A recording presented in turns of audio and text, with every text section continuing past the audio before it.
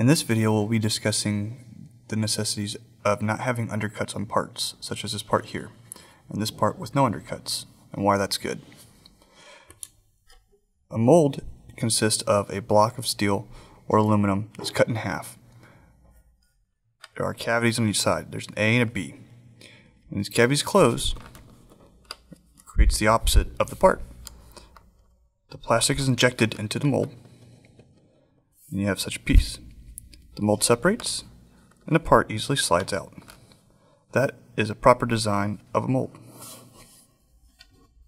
Now, when you have a part such as this with an undercut, you can see the notch that needs to be made in the mold.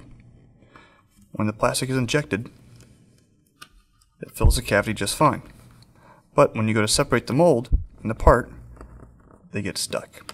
And that's what an undercut causes, is the inability to slide the part or the mold away from each other. And that's why you want to avoid undercuts.